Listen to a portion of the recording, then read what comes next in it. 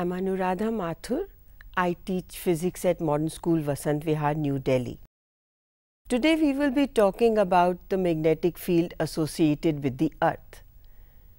It has been long established that the magnetic field around the Earth can be experimentally determined, accurately measured, and we are going to see how some of these relevant and important elements are found and defined. Let us consider the globe. It is a toy globe, and we are going to see how how do we talk about different portions and positions on the Earth. And if you can see here, there are latitudes and longitudes marked.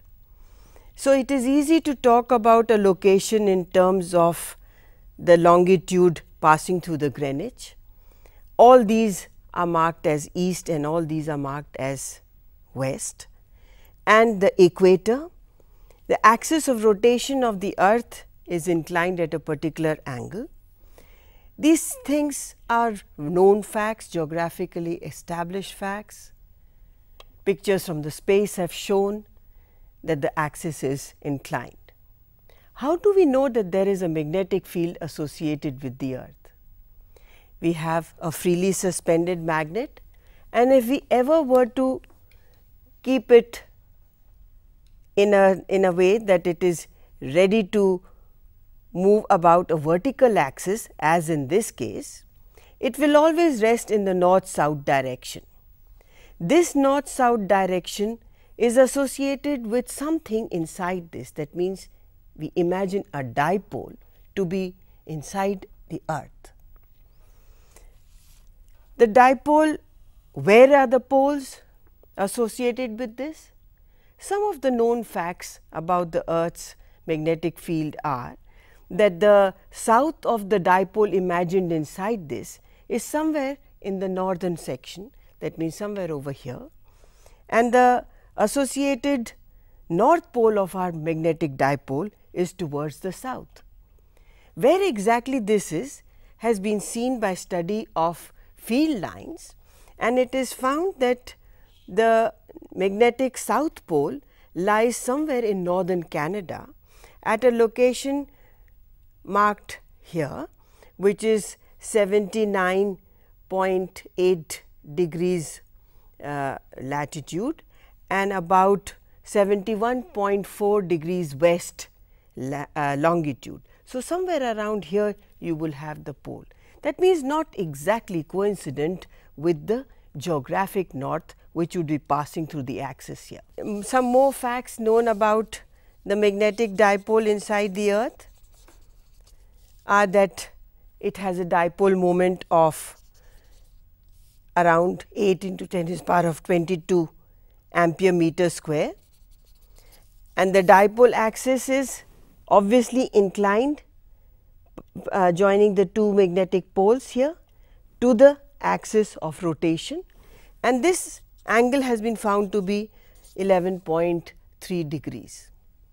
Also, on the surface of the Earth somewhere you find that the magnetic field has been obtained somewhere around 10 to the power minus 4 Tesla. What causes the Earth to have a magnetic field?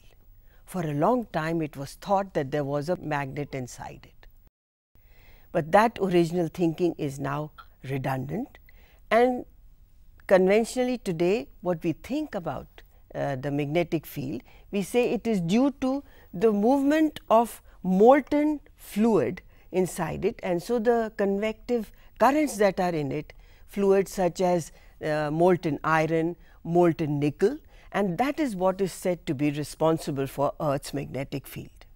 Having said that the Earth's magnet inside the magnetic field is generating the two poles, so it is a dipole. Can we estimate the value of its magnetic moment? Well, sure we can, by using our old expressions that we have been using for magnetic dipoles or current carrying loops. Let us see how we can do that.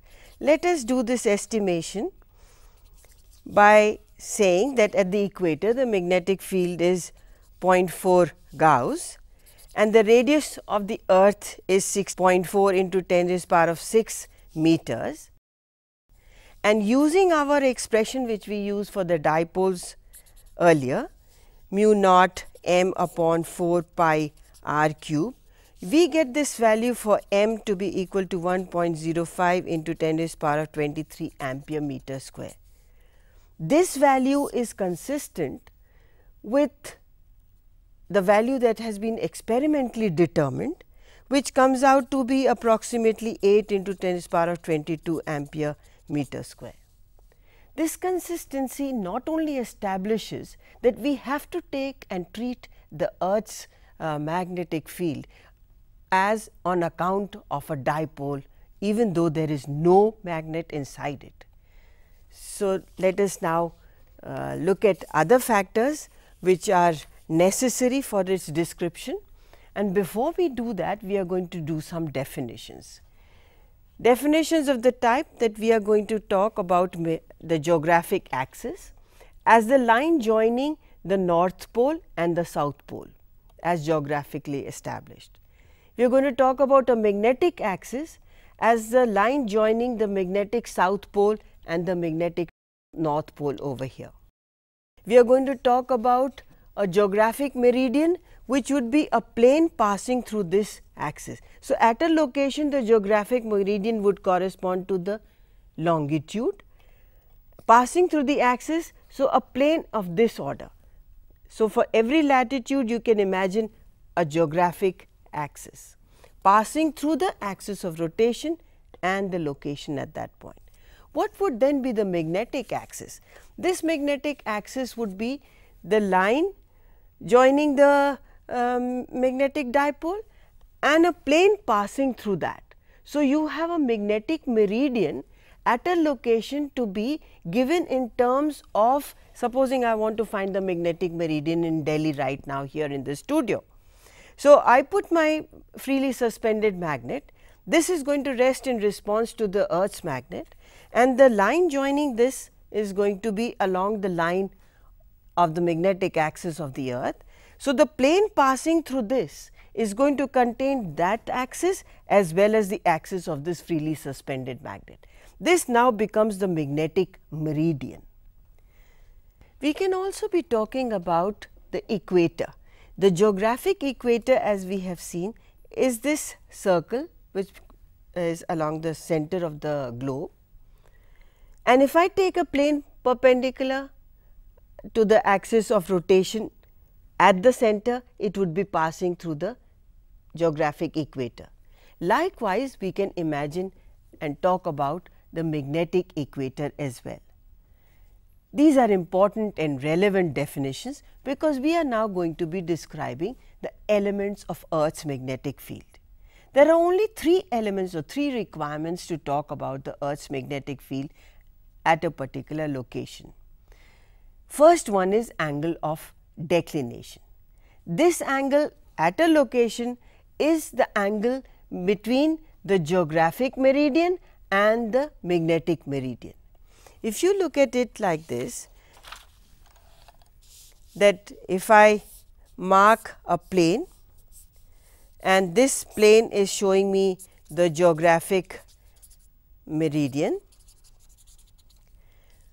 and making an angle with it is a magnetic meridian here like this. This angle is my angle of declination. Why is it relevant?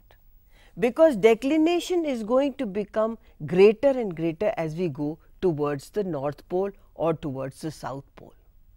At the equator, it is minimal. Now, talking about angle of declination, first let us see how we can show it. Supposing I take a section and mark the slice from the center of the globe, and I have a north and a south here, which is my geographic axis, and supposing I also mark on it my magnetic axis, and I talk about the plane containing the two. So, it will be something like this. So, the angle between these two planes the blue plane showing the magnetic meridian and the yellow plane showing the geographic meridian. This angle is angle of declination. As you can see from here, this value of angle of declination is smaller near the equator and it becomes larger as we go along higher in latitude. In Delhi, its value is only 0.1 minutes, not even a degree. But as you go closer to the poles, this value becomes higher and higher, 11.3 degrees, which is huge. The next element to be looked at is angle of dip.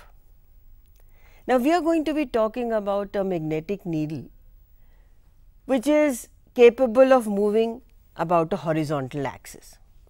That means, it is capable of moving like this. Now, if you talk about a needle which is allowed to do so, you can have random variations, and wherever it will stop you will say, okay, this is another option, this is another option, but that is all irrelevant. What we are going to see is the dipping angle of this needle in the magnetic meridian. So, for that let us first establish using this compass needle here, establish the magnetic meridian, which is this plane, and there is a special apparatus called the dip circle. It looks like this. It's got a needle, and as you can see, this is its axis of rotation. So, it's pivoted along an axis like this, all enclosed in a glass chamber only to keep air off from it. It is marked, there are markings all along here. This would be 0, 0 and this is 90. The beauty of this apparatus is that you can adjust it by moving it along a vertical axis, adjust it so that this frame lies in the magnetic meridian. Now, the needle will stop at a particular location on the surface of the earth, depending upon where it is, depending upon the latitude, depending upon the value of the earth's magnetic field there, and it will rest in the direction in which the magnetic field is. Now, the angle that the horizontal, you consider this horizontal in the magnetic meridian, the angle made by this needle in the magnetic meridian with the horizontal, this is known as angle of dip. If you have understood well, this angle dip is going to vary from place to place. It will be 90 degrees at the magnetic pole, that means whether it is the magnetic south or magnetic north. It will be 0 degrees at the magnetic equator, and for all other positions this will be some other value between 0 and 90. So, at the poles, if I were to take my dip circle, it would rest like this. I can make it do that here, because in the studio it is influenced by Earth's magnetic field in Delhi, and therefore, this cannot be shown that this will become vertical or it will become horizontal. You will have to think about how you can show it as horizontal in the lab experimentally, and it can be done. What do we use this angle of dip for? We can find the value of Earth's magnetic field at a location. How do we do that? We can find the horizontal component by any of the methods using field lines, placing them on a board on a horizontal table, finding a neutral point and calculating the value of horizontal component of Earth's field. Now, what is important is that how do we use the angle of dip and what do we use it for? Finding this value of total intensity, vertical component is here, horizontal component is here. This is my magnetic meridian, this plane, the needle here. This is geographic meridian, the angle between these two is your angle of declination. We are making no use of that for calculation of the total intensity of Earth's field. The angle of dip is important, that is the angle that you can see here, and that will give us the vertical component V to be equal to f cos theta, where theta is the angle of dip, and the horizontal component h would be f sin theta, which will be again established from the angle of dip, or we can say tan theta or tan of dip angle is the ratio of vertical and horizontal components. You can get the value for total intensity I.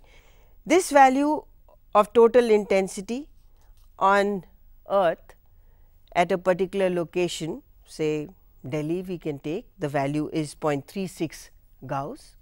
At other locations it would be different, as you can see, because angle of dip would be different. So, three elements of Earth's magnetic field are angle of declination, angle of dip, and horizontal component of Earth's magnetic field. So, let us sum up some facts about horizontal component of Earth's magnetic field.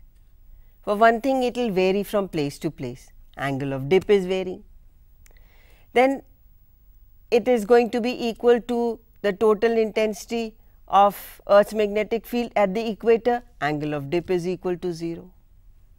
So, today you have learnt the three elements of Earth's magnetic field: angle of declination, which was the angle between the magnetic meridian and the geographic meridian.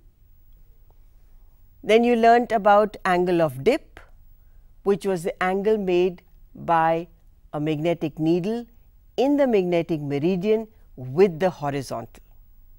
And you also learnt about the horizontal component of Earth's magnetic field, and these three elements can easily describe all the requirement for knowing how much the Earth's magnetic field is affecting anything that we are doing on the Earth.